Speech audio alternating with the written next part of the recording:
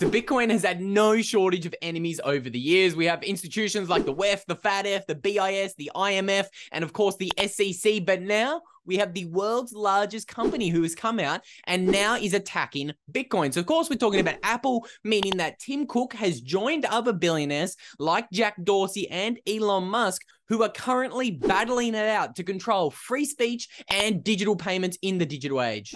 So in case you missed the news this week, Apple has its knickers in a knot because of this one application called Damus, which is actually on the Apple App Store, and it enables people to use the Bitcoin integrated social media platform called Nostr. And if you're new here, I know what you're probably thinking. What the hell is a Nostr? What the hell is a Damus? I'm going to explain exactly what those two very complicated terms mean today, but I want to first show you what Damus is and show you how Nostr works. It is very similar to Twitter. You can like a post, you can retweet a post, and if I like one of Jack Dorsey's posts or what he's doing for free speech in the digital age, I can zap him some sats. So as you can see, as soon as you hit on that button, it takes you straight to the wallet that you choose to link up to your Nostr profile, and you can instantly press confirm and send the other person sats. And Damus is also really cool. As you can see, you can upload images to Damus now. When I first began using it, you couldn't even upload images. It was very rudimentary, but the innovation is exploding quickly.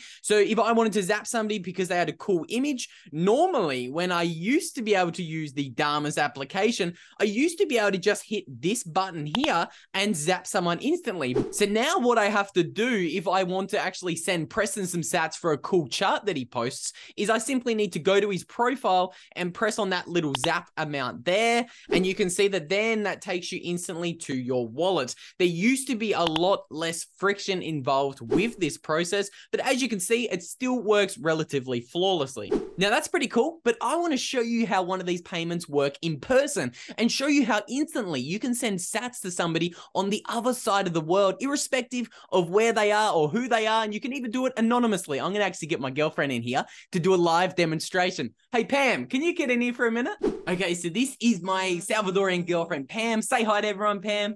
Hola. And now, believe it or not, she actually does use Nostr more than myself. Okay, so I'm actually going to zap Pam some Satoshis live on video for you guys, just so you can see just how quick this process is. So again, this works just like Twitter, and it's nearly instantly. So hold up your phone to the camera, babe, so everybody can see what you're doing. So I would simply just search Pam's name. I would go to her profile. I'd click on this little zap button. I would send her 1,000 Satoshis, but she cooked a little bit of a steak last night. That was a little bit overcooked. So I'm actually only going to send her 420 sats.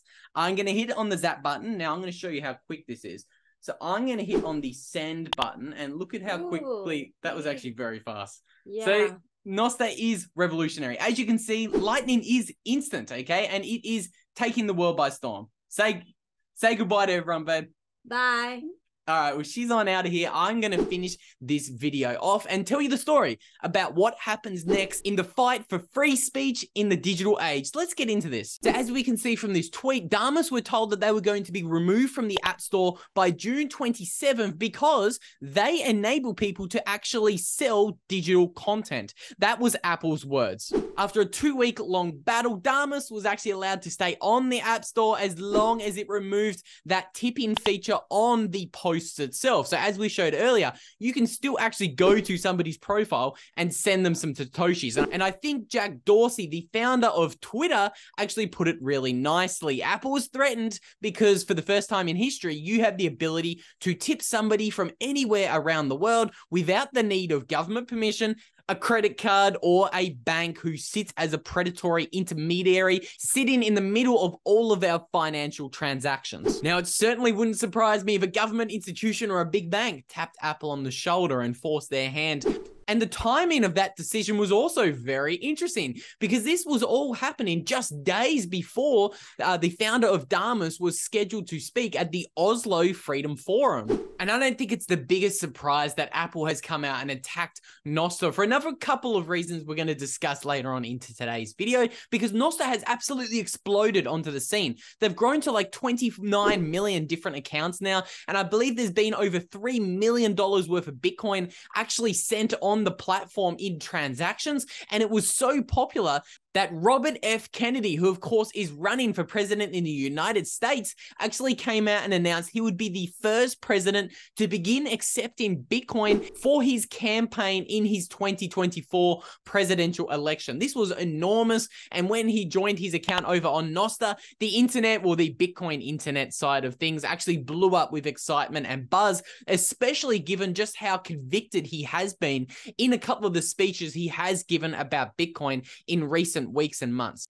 And of course, RFK isn't the only big name or influential figure who has thrown massive amounts of support behind Nostr. Former Twitter CEO Jack Dorsey has avidly supported Nostr. He's even given out massive grants and funding to some of the developers over there on Nostr because he was obviously trying to integrate Bitcoin into Twitter. So as we can see, Twitter tips kind of got off the ground there for a little while until Elon Musk took over of CEO over on Twitter, and we all know what happened next. We started seeing Dogecoin memes everywhere and Dogecoin talk about it being integrated into Twitter, and Bitcoin integration into the one of the world's most popular social media platforms has sadly stalled for now.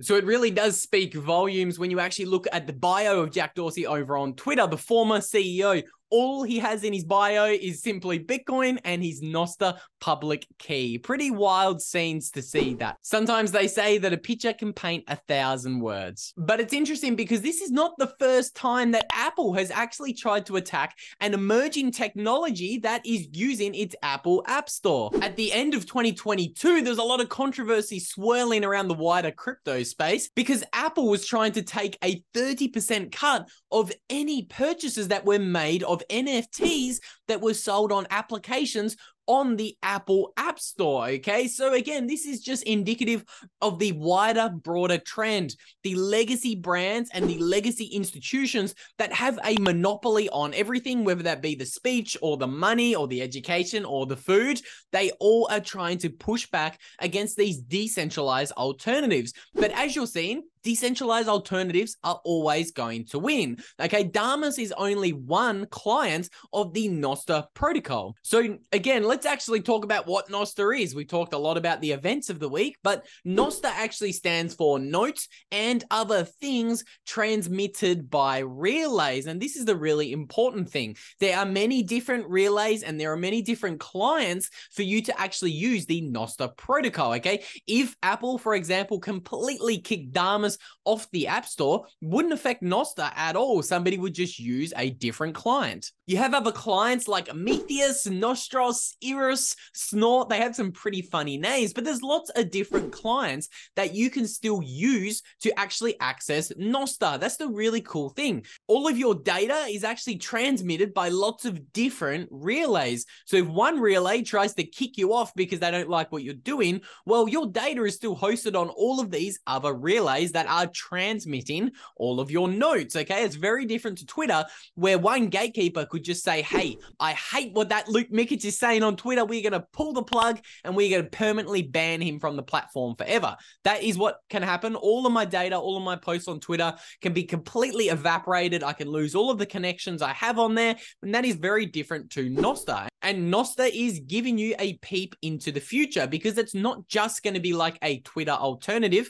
You're already watching a Substack alternative, and I think you're going to see alternatives like YouTube built on top of Nostr where there's going to be no censorship. So I am very, very, very bullish on Nostr. I think its growth is very indicative of people waking up to the world and wanting a better decentralized world. And Nostr is just one piece of that. Bitcoin is another piece of that. That's why we're watching the world's billionaires currently race to actually accumulate some Bitcoin, despite calling it Ponzi's or tulips over the prior years. Okay, did you know that 8 banks in America who control over $28 trillion of capital just recently flipped bullish on Bitcoin after BlackRock's ETF? If you want to learn a little bit more about the billionaire race for Bitcoin that is going on today and why it could potentially be an attack on Bitcoin, you can check out the video I recorded on that topic right there. And if you want to learn a little bit more about why decentralized technology is changing the world, I moved to El Salvador in 2022 and I lived there for 1 year. If you want to learn more about my experience, I recorded a video on that one and you can find that one right there. And with all that said, I'll see you on the next video.